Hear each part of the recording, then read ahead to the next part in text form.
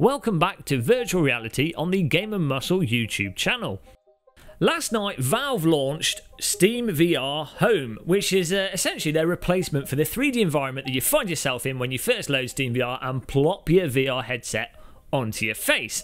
Unlike the old version of SteamVR, where it's essentially just a static 3D model that you found yourself within, Home is now essentially a fully fledged virtual world that you're loading into, with the ability to customize it by placing objects, talk to people and invite friends into your customized home, and the ability to also then jump into other people's homes and see what they've made a mess of in their environments.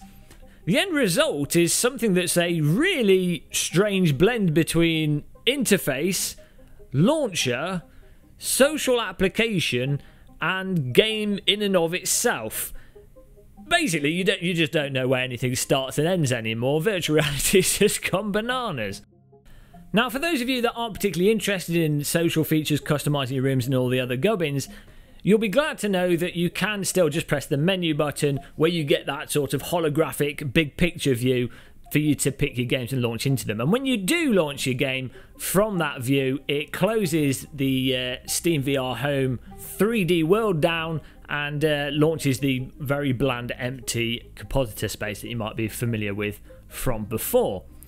A question that does arise is what is the actual point of all this complexity? Why not just have the 2D holographic big picture view floating in front of you and just select your stuff from there?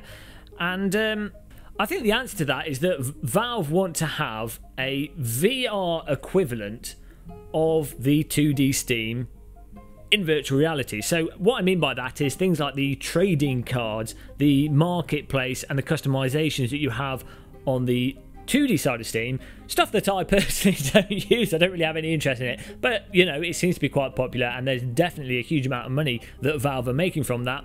This is now available in VR, so instead of 2D trading cards, there's actual 3D objects. At the moment, you can only get these objects by doing quests inside of Home itself, but I'm sure games will start to implement some of these objects in the games themselves that you'll then be able to place in your VR home environment. You'll then be able to buy objects on the Steam marketplace to place in your home environment, and you'll also be able to sell objects, presumably, on the Steam marketplace, all within the comfort of VR. But where this gets more interesting and somewhat Inception-like is that SteamVR Home, as I say, is essentially a game environment itself.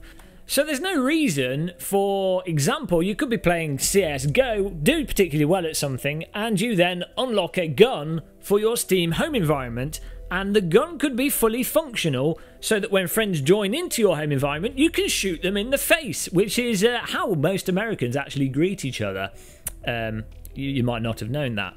But you could also have a driving simulator, for example, where you do particularly well and you unlock a remote control car from the game that you can then drive around in your home environment with your friends. The cool thing with that being that you could actually build your own little remote control car track, because you could just place and lock objects into your environment.